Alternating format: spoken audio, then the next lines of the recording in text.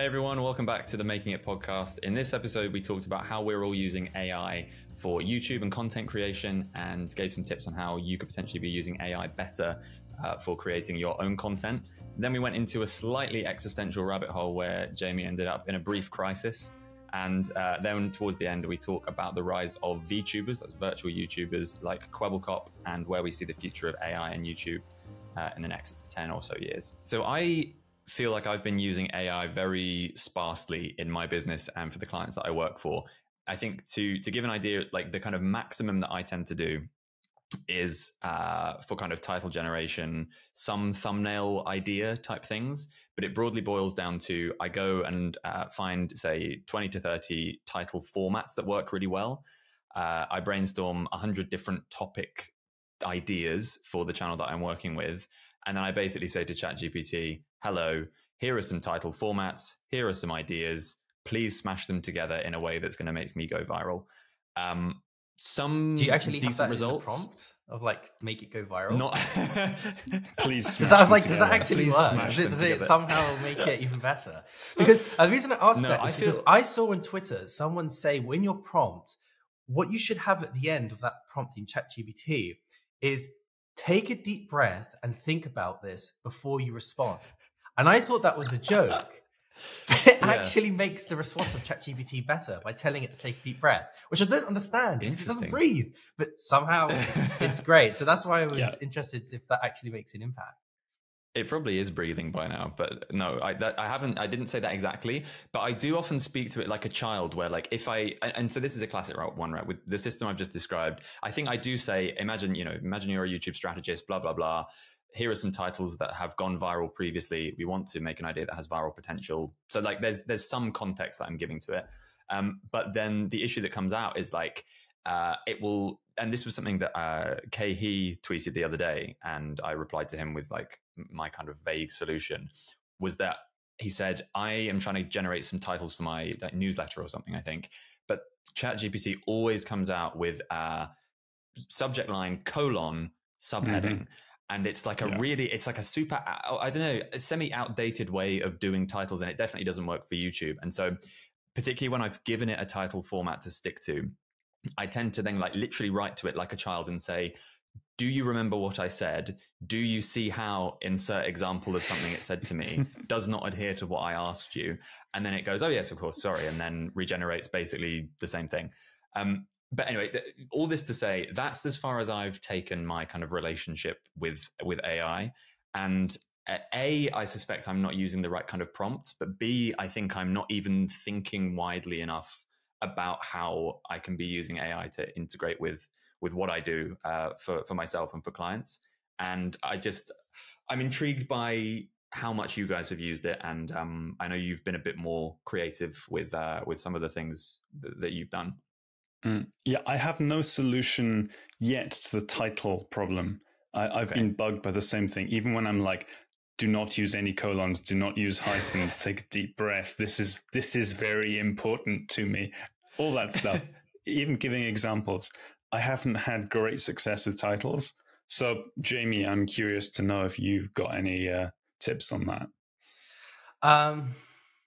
No, not really. I have the same thing. What a podcast with no solutions whatsoever.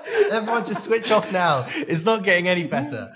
But for me, I have the same thing as like you give it a bunch of different title ideas and it does the colon thing. And I found some of them to be quite useful at times. But I've noticed that since ChatGPT arrived on the horizon a year ago, everyone just seemed to started to use those types of titles. They just sort of were everywhere. And I think it's actually quite easy to spot those types of titles now. I don't think that's necessarily a bad thing because I think most people who watch YouTube probably don't know that those titles came from ChatGPT. I will usually say, don't do it like that, or here are some titles that I like that are not in that formula. And I'll mention not to use particular types of grammar or certain words, and it does do a good job of sort of refining it. But sometimes, as you say, George, it will still just ignore all of that and give you a generic output. And then when you have to say, you've done that wrong, this is what I said, then it actually on the second try gives you what you want. So yeah, it's a bit peculiar. I mean, just to go away from the titles for a moment, I have been able to sort of use it for scripting and for hooks and that by using the custom instructions, which I know you wouldn't have had because you use the free version of ChatGPT, which is 3.5. I'm on the waiting list. I'm still waiting. I'm still on it. For me, it was an instant buy. Like 4 is very good, and it comes now with like a store as well where people are creating their own specific GPTs that you can use, and I've created my own, which we can talk about in a bit. But you can give it custom instructions. So, for example, when you said, I'm a YouTube strategist or scriptwriter and you can essentially give it those instructions ahead of time, and it locks it in. So everything that you ask it, it already has that pre-programmed. So one of the things I have within my custom instructions is at the end of every response that you give me, please suggest 3 questions that you think I should ask you. So before I would be working with ChatGPT and I would be, having this conversation with it, but I would always have to be thinking, what are the prompts? What do I want to say to it? Whereas now it just gives me 3 questions. And sometimes there are these little things in there that I just wouldn't have thought of that I can ask, and it gives me a better answer because of it. I haven't done too much in terms of like the custom instructions. I haven't gone down that rabbit hole, but I feel like there's probably a lot in there that could be used when you wanted to use that just specifically as like a title generator. Yeah, the only thing I've done with my custom instructions is just try to make it less annoying. Yes, just for context, like custom instructions, they're like a little thing you put that you can put in on the website that applies to every message you send to ChatGPT. So my custom instructions, I'm just looking up now, say, never mention that you're an AI, never apologize for things, never mention that information is beyond your scope of knowledge, don't give disclaimers about not being a professional, don't repeat things, never suggest that I look for information from other places. So yeah, and that is, ever since I put that in, it's been so much easier to work with. Yeah. Really? Yeah. Okay. It sounds like this is a non-negotiable. I think I don't think I knew enough. I don't know if it does a good enough job of like advertising what the jump is from 3.5 to 4 because, or at least what you get when you go premium. Because I just thought, oh, the AI will just be a bit better and it'll generate better results. But I had no idea there was this other layer of kind of custom ways you could interact with it. You get things like plugins as well. On the ideation front, something I found really useful. So this doesn't help with titles, but it does help with coming up with ideas that you can then think of titles for. If you go to any YouTube homepage and you screenshot videos, ideally by most popular, you'll get a photo of the thumbnails, the titles, and the view counts of each video, right? And if you take that screenshot and you put it into GPT-4, which can handle images and can read and interpret them, if you say, these are the 12 most successful videos on my channel, give me a list of 10 other ideas that you think would do really well for me, get high views, that are different to what is currently here. The answers I found are usually really good. That like 80% of the answer is trash, it's no good, but 20%, like 10% is interesting. I wouldn't have thought of that, and the other 10% is, yeah, actually that could really work if we tweak it. And I feel like a lot of working with AI is just being patient and being willing to give it time. And okay, this is a good starting point, considering that I'm not speaking to a human being, but rather a computer that's just answered me in 2 seconds. This is really good. So I've used that for some kind of competitor research analysis, as well as just coming up with ideas for channels I've worked with. So I recommend. I find that the clearer the inputs, the clearer the output. And so I spent a lot of time breaking things down into sections and being very, very clear and detailed with specifically what it is that I want. And it does do a pretty good job of that. I think at this stage, you're right, Gwilym, in that it gets you sort of 20% of like useful information, which you can apply to what you know. I think that's a good thing, for worldkind at this particular moment, that it's not going to replace us completely, but it can, be quite useful in a way. And I think as long as you see it as, like a hammer or a screwdriver in your toolbox, you should be using it. I think it's much better to sort of brainstorm with this thing as opposed to seeing it as a complete replacement. And it's useful in the sense of that sometimes you have a feeling, right? This is where I think AI lacks, is it doesn't have feelings. Whereas as a human, we have that moment where we can see art, or we can hear music, or we can watch a YouTube video, and we can say, there's something I like about that. There's something that they said that was impactful to me, but you might not be able to verbalize it or really systematically break that down. What I've done before is I've sort of taken a hook, for example, of a video that I thought was particularly good, copy the transcript, put that into ChatGPT, and then said, you need to break this down into why they specifically work. What type of language do they use? What type of tone or voice are they using? I even sort of write down what's happening in terms of B-roll on the screen, what I'm hearing audibly as well in terms of music and sound effects. So I'm kind of like trying to paint this picture for an AI of something that they cannot see or hear or feel. And whenever I've done that, it then will give me a very detailed sort of breakdown of why that particular hook worked so well from like an emotional perspective, and the tone of voice and the writing style. And once that's done, I can then feed it my version of a hook that I'm writing for my video or a client's video and say, can you write it in that same style? And it does do a very good job of it. And sometimes I've used the entire thing, right? So it's not just the 20%, it has been like 100%. But that's been like a very good way for me to kind of like use AI in a way where it can just take something that is a feeling and really put words to it. George, I'm curious, just to segue, kind of what was the kind of reasoning behind, or lack of reasoning behind, you not getting on the AI bandwagon and messing about with ChatGPT as much? I think there was probably it was partly just time and it feeling like a skill that needs to be built up, like a muscle that needs to be kind of worked out, because it is I mean, even just hearing what you guys are talking about now, it feels like there's this learning curve that you kind of have to go through, which if you're tangentially in it, like I suppose I am, you just more and more hear, oh, these are these other things that you need to do to produce a useful result. It sounds like that barrier is maybe reducing with the integration of it being able to comprehend images and text on images and things like that. But I think it just felt like, this is kind of like learning a new language. And yeah, it was maybe a bit of laziness on that part. But yeah, not really a form of laziness you can afford in this space, I suppose, which is why I'm now like, okay, I'm 3 months late, 6 months late, but I do need to wake up. It's interesting. I feel like we're at the moment with AI, we're at the stage where, when computers were just getting started, if you pressed the wrong button, like you'd lose all your data. And it was all like, you need to know how to use the computer before you start like doing anything. Whereas now, like babies just like get handed iPads and they can just do it all very intuitively. I feel like we're like a year away from, or 2 years away from AI being super intuitive, where you don't need to do all this obvious learning curve stuff just to get it to give you reasonable results. GPT-4 has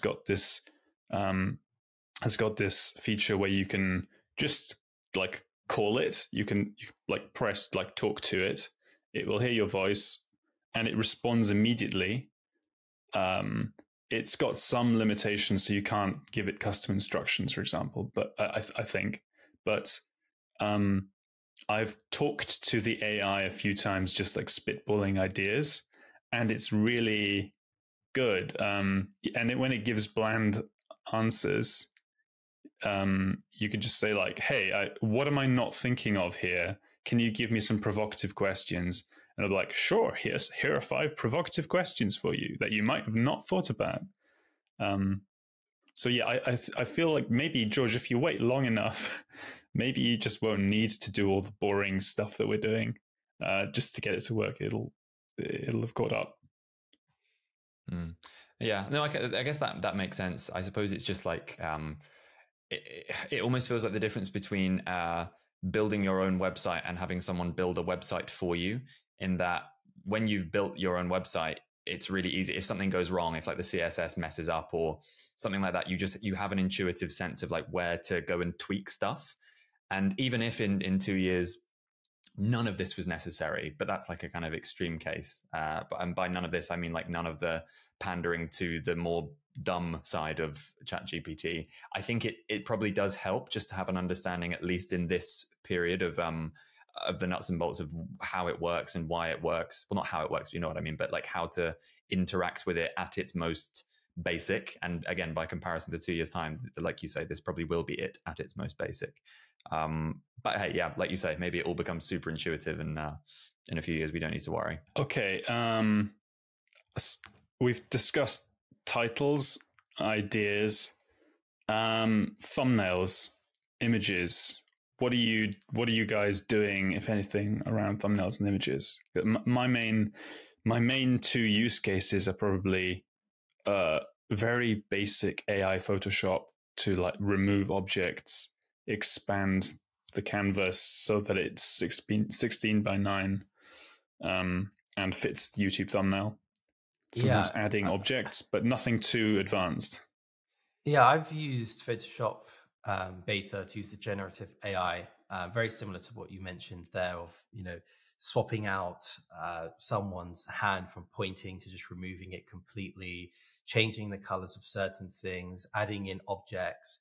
It's been very, very useful, actually, especially in certain types of thumbnails where, we've got a drone shot of a garden that looks great, but you think it's just a bunch of greenery. It'd be nice if there was a person there, but we don't have that photo. Just typing that in, man stood in garden, and it just places this person, and it can intuitively know that it's a drone shot, and it gets the guy from above, and it looks perfect. Very, very seamless. We've used that, and the video's done incredibly well because of it. And well, not because of that specifically, but like it wasn't off-putting. It didn't look fake. It looked legitimate. And I've used this sort of AI in Photoshop now for months, and it's very good, and it continually gets better. I do sort of worry that Photoshop, Adobe, what they're like, they're money grabbers. And so I'm waiting for them to say it's an additional, $15 a month, and you only get 50 prompts. It's very similar to Adobe stock, because I think that's also going to come into it, because, Adobe stock was used quite a lot for photos and videos, whereas now you can generate photos and videos right from a single prompt. The stock industry business is probably in a lot of trouble, because people are going to suddenly say, well, we don't need the real photo, because we can generate one that's based on hundreds of thousands of that bird or that flower or whatever it is. And so I'm interested to see what happens there, because I feel like Adobe's going to have to make that money up elsewhere. And I think for them, it's probably a logical next step to charge for that feature. But if someone can have a competitive tool that does that at a lower price or free, I think we're going to start to see people shift over there. Same like with what we've seen with ChatGPT and, the Bing version of that. And then you have Claude, which is another like ChatGPT competitor. And there's a ton. So I think at the moment we're sort of in like this gold rush age where all these people are trying out these different tools, and they're all quite similar, and no one really knows what the best one is. A frustration I've been coming across with thumbnails, and this applies to thumbnails for this podcast on YouTube, actually, is for working with people's actual faces. The AI, from what I can tell, with my basic understanding of it, is not that great. It can't. You can't do much to a person's face without it starting to look really weird, or the AI just turning their face into a totally different person, probably because of some restrictions on how it's used. And as we know, right, YouTube thumbnails, especially for podcasts, are predominantly people's faces. So at the moment, from what I can tell, I can't use AI that much to construct a totally different expression or anything. I can just use it to create like a nicer backdrop that I can then paste someone's face on top of, type of thing. And yeah, kind of waiting for what the solution to that is.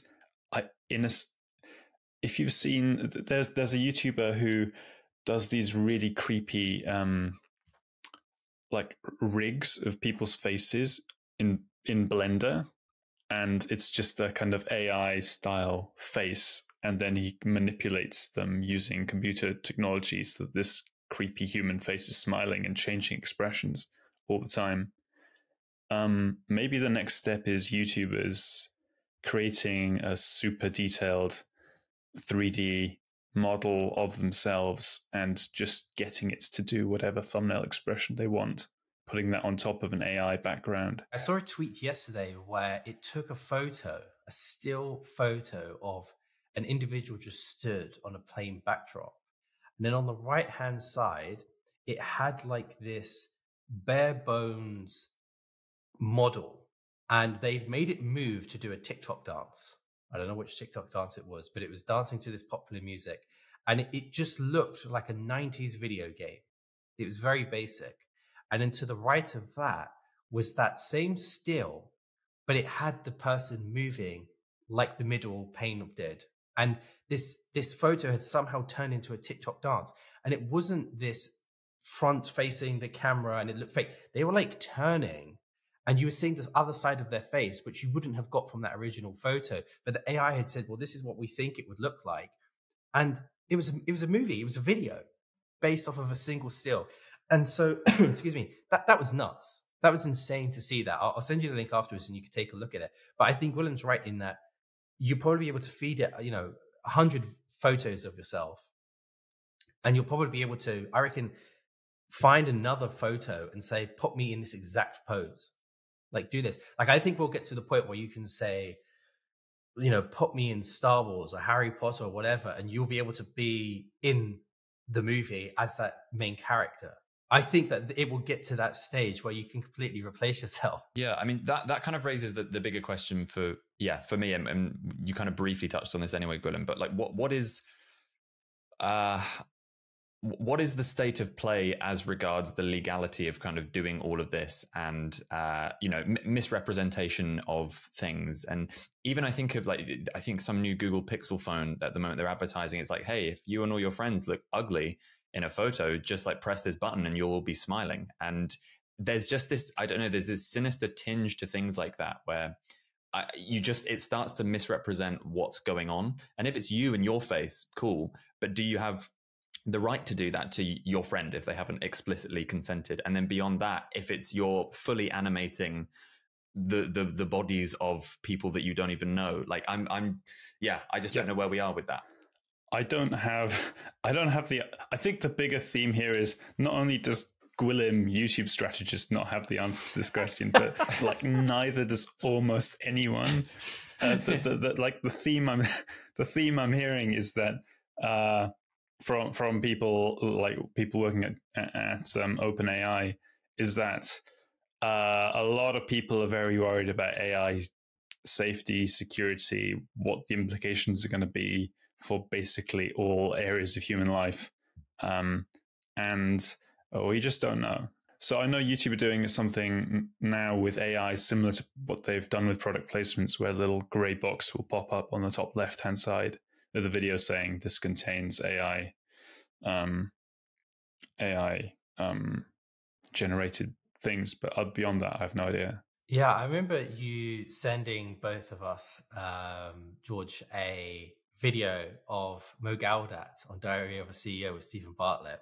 And you were saying this is like a heavy podcast episode because he's basically saying, the world's going to end pretty much is what he was saying. It's like the world that is not going to be the same. People are going to lose their jobs. Things are going to, I can't even get into it. Like, it was the tip of the iceberg and it sounded terrifying with the way that he described it. And I watched this complete episode and it really made me feel quite unnerved in a way because, he's a very smart individual. And I personally believe that it will go the way that he says. I just don't understand how it can't. I feel like we've had so much growth in the past year. It's only going to end up with us all in, the Matrix with like VR headsets on, creating a world that it hits all of our dopamine receptors and you're never gonna. It's gonna be better than reality. I just think that is like the long term sort of future of humanity, and it does feel weird. Yeah, I think particularly from his perspective. So Mo Gaudat, for anyone who isn't familiar, was or is the ex-CEO of Google X, I believe, which is their kind of like AI wing. And he I believe, and this is all I believe, just remember that he kind of resigned because he was concerned about the speed at which things are going, and he's become part of this smaller group of people with similar backgrounds who have been, signing petitions basically to heavily tax anything to do with AI, entirely just to slow down the speed at which it can make progress, so that people who are legislating for the issues that arise from that, be that people losing their jobs, even just so that there's like a pot of money set aside to, at least in the short term, help the people who are going to be kicked out of work as AI rapidly increases. So it's kind of one of those situations where I agree, it's like it's a doom and gloom type thing, but I think his position is kind of like, we just need to slow it down as much as we can so that we can have a better chance at figuring out what the solutions are. He makes that same point in the podcast episode, that it is essentially an arms race, and that because of the power of AI and how much you could affect another nation, he says if China and Russia are developing their own AI, it's clearly to affect the West in some way. And so the West has to respond. And because of that, safety gets left at the side, and we just build and build and build. And we want to get to AGI, which is essentially like almost a sentient Skynet sort of situation. And I think that is where it's going to end up. Because it's like, whilst you can say, let's slow down, you've got to have this collective agreement. I just, that's never happened in human history. But the only thing is, like, people have always said, oh, well, there'll be world peace when there's aliens. We'll say we're humans, we're one, we need to work together. It's like, will that happen when there are robots in the streets, starting to, well, it'll probably be that. It'd probably just be AI has hacked like a nuclear mainframe and it's sending off nukes and whatnot. Like, because that is part of the danger, is like this risk to humanity. Where Mo Gaudat was saying, like, they could access nuclear codes, they could switch off the power grids, they could open the sewers and just flood the water. It's like, all of this could genuinely happen because it's all connected, right? It sounds ridiculous. I'm laughing because I'm seeing George's slight smirk, and I'm thinking that because you sound like a madman. It doesn't sound real. We're probably all thinking that whoever's listening to this podcast is like, whoa. Only because it's made deciding on the best title for your next like Grow Veg video seem decidedly unimportant. Yeah. It's really gone off the cliff. But I genuinely think that is the power of AI. And it's not just Gaudat, it's like the UK government have said it. Elon Musk has met with Rishi Sunak a few weeks back. It's like a legit thing, but it just doesn't sound real. It sounds like sci-fi. And I think it's one of those things that will bite everyone on the ass because they're not prepared for it. I think it's like COVID. That's never going to happen. They're not going to do lockdowns. And then all of a sudden, oh yeah, everyone has to stay at home. And people are like, hang on, is this real? I genuinely believe that there's going to be this moment with AI where the penny drops.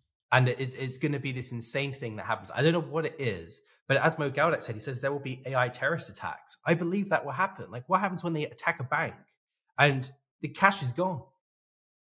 Like, again, it sounds ridiculous, but I think AI will definitely get to that stage.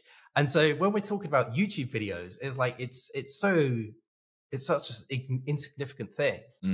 No, I agree. The smirk is only because I sort of instinctively believe it, and at least believe that that's possible, because that's what the people involved in it say. I just don't have the answer. I don't even know how to use ChatGPT. I'm scared. Oh, I know, it freaks me out. That's why after that Mo Gaudat episode, I genuinely walked in nature and was like, let me just experience this and just enjoy this, because I don't think the world is going to be the same.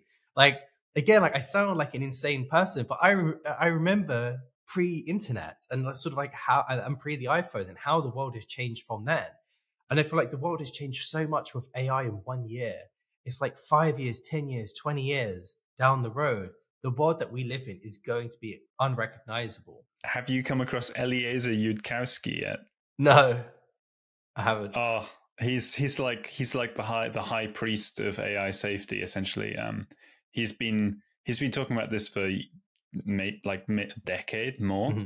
Oh wow. And his approach is very much like, we're all gonna die. Maybe you mentioned him in another podcast, actually.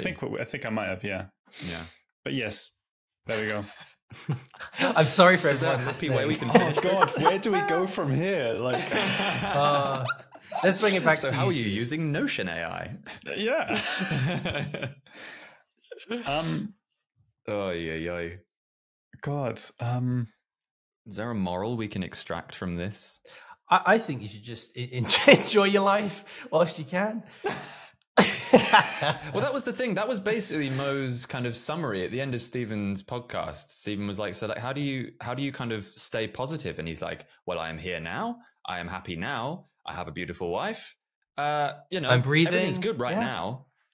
Yeah, and that was it. That was Yeah. it. It was like, well, right now. That's why I freaked out, week? because it ended on such a dull, sad, like, this is the future. Get ready, enjoy it, you know, every moment moving forwards. It's scary. Wow. Well, the positive is that maybe in like a year we could just feed these 12 or so episodes we made before we were killed by the robots into an AI and then just produce infinite discussions. Yeah, George, Gwilym, and Jamie will be talking on in the future as we decompose. Well, let's talk a little bit about YouTube and VTubers, the virtual YouTubers. God, no. Okay. You don't want to talk about them. I'm just like getting in the headspace. I'm getting in the headspace. They are incredible. So yeah, with VTubers, which stands for virtual YouTubers, they are essentially AI in some cases, and in other cases, it's like a 3D generated character that someone else is voicing. And over the past year, I'm seeing this trend towards sort of replacing yourself. Kwebbelkop is probably leading this. He's the person I've seen do this the most. If you're not familiar with Kwebbelkop, he was a gaming YouTuber. And like all gaming YouTubers, he would have his webcam in the bottom right-hand corner, talking whilst he plays the game. He sort of fell out of love of playing video games and making YouTube videos. And he went and launched his own gaming company where he made these games and sort of advertised it to his audience, and he built a genuine game company. And within like the last 2 years, he started flirting with the idea of what if he could replace himself with AI. And so earlier this year, he launched V1 of the Kwebbelkop AI, which was essentially himself, but as a sort of a low quality 3D version of him. So it looked like him. And this was on his main channel? Yes, this was on his main YouTube channel. And so visually, the webcam, instead of it being him, it was this 3D character that looked like him. And you could hear his voice, but the entire voice was made with AI.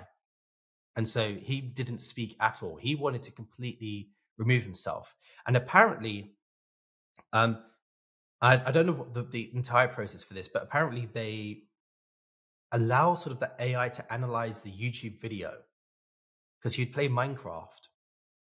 Like, he'd record himself playing Minecraft, and then the AI would then make the words to say that would match what was going on screen. And so it was very basic and it didn't sound real. So as he was like mining and the video would show a diamond, the Kwebbelkop AI would say, oh, wow, diamonds, let's mine it. But it would say very basic things like that over time. And his audience couldn't tell that it wasn't him, that it was this AI version of Kwebbelkop. And you fast forward 3 more months, the scripting part of it got much, much better. And it felt more realistic to him. And then he upgraded his 3D character to a photorealistic version of him. So similar to that TikTok video that we spoke about earlier, there is now a photo of Kwebbelkop, which he's made to make Blink move his mouth that matches the words that he's saying. It looks at the camera, it looks back at the screen, and it just looks legit. And no one in his audience can tell that it's not real, but it's all AI. And apparently he has like a V3 or V4 that's coming out soon. It's even better. But he's sort of really pushing the boundaries of where YouTube can go. And so I'm really excited to see what other VTubers start to emerge in the future. Yeah, I mean, from what I heard, I don't know much about it at all, but from what I heard, his viewing figures have gone down quite a bit. I imagine it's hard for an AI, just even an AI, to at this stage compete with real people. Yes, I suppose that's my kind of broader question is like, why would you want to do that?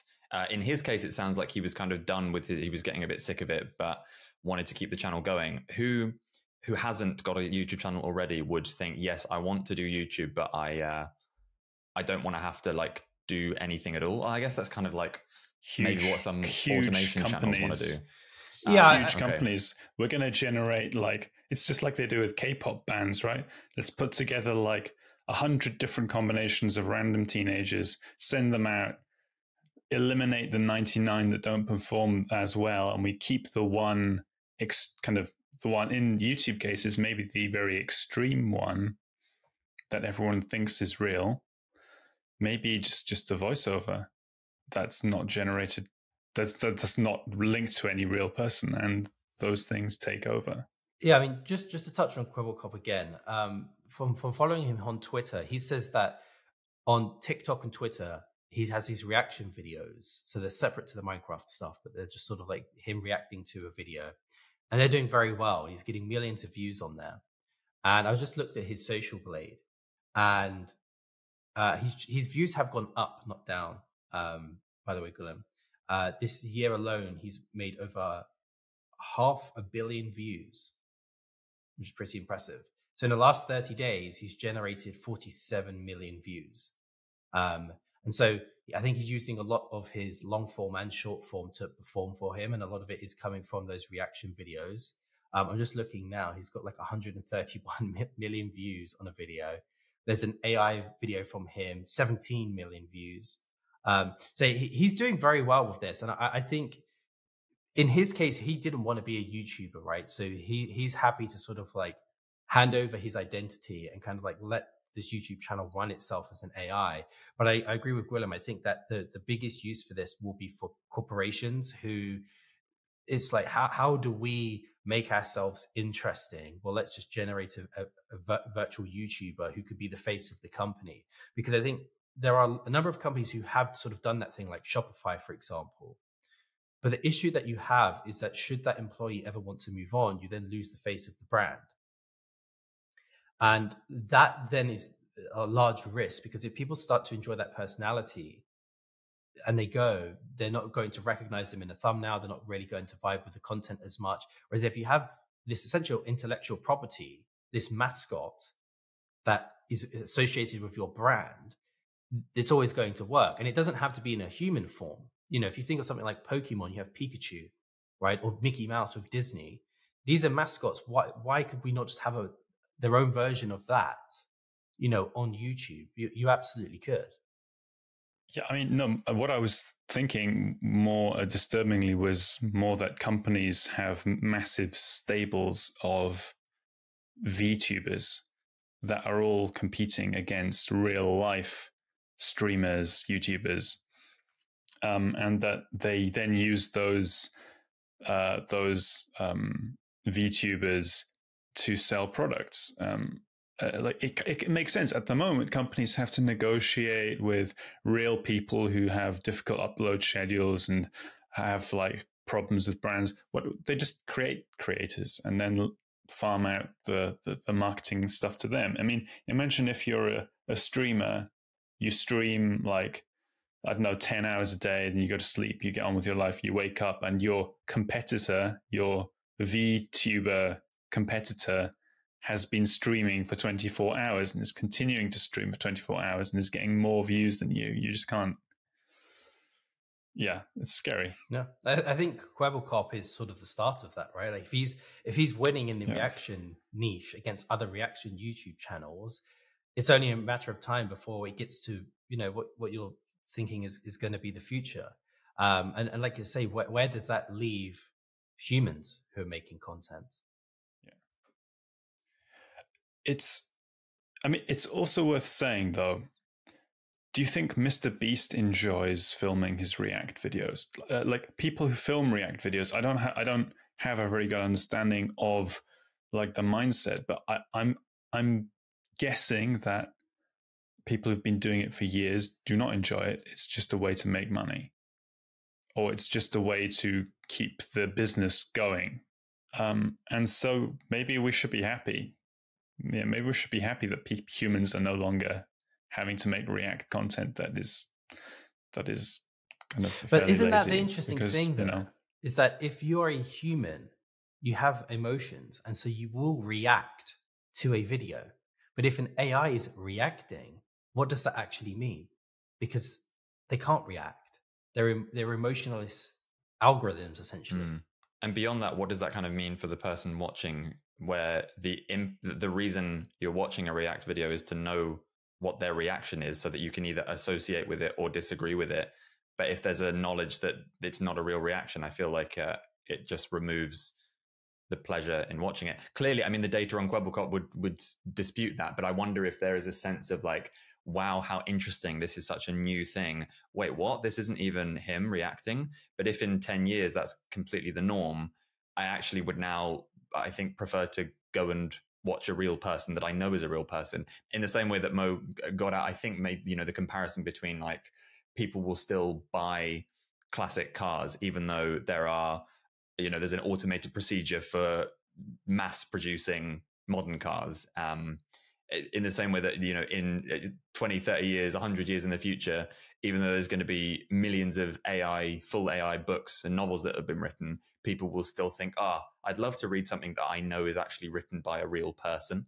And so I wonder if there's just an element of like recency bias, if that's even the right use of that in this case, that makes it interesting. But when it becomes the norm, when everyone's super, well, I need not finish my sentence. I do agree. I think that there's always going to be something compelling about watching a human doing something, because at this point we've got robots that can consistently hit like half-court shots from in basketball. But would you want to watch a team of perfect robots doing that, or for a whole match? Not really. It's like they said at the end of the movie The World's End. It's like to R is human. I think that's the important part, is like humans have imperfections, and as you say, it would be boring if you had consistency. I think that was one of the things that Mo Gawdat did talk about in that podcast, was that art would become a bigger expression for humans. I think we would embrace it more than what we currently do, because, and this is the interesting thing, is like people say that you can't really replicate art, and you cannot from a human perspective, because it comes from your feelings. As I mentioned before, AI doesn't have feelings, but AI can create better art than humans because it's studied it. It's been fed so many, versions of a particular painting. It can create its own version. But do we care about it when we know it's AI? But again, I think this podcast, we're probably going to wrap it up now, but I think that this episode is just more questions than it's answered. And I think that's going to be the case for a lot of this, as sort of humanity is shaped in a number of different ways through artificial intelligence. All right. Thanks very much for listening, everybody. If you did enjoy this episode, please make sure you like and subscribe if you're watching on YouTube, and give the podcast a rating if you are listening on any of your podcast platforms. I nearly said we've been the Making It podcast. Thanks very much. Good night.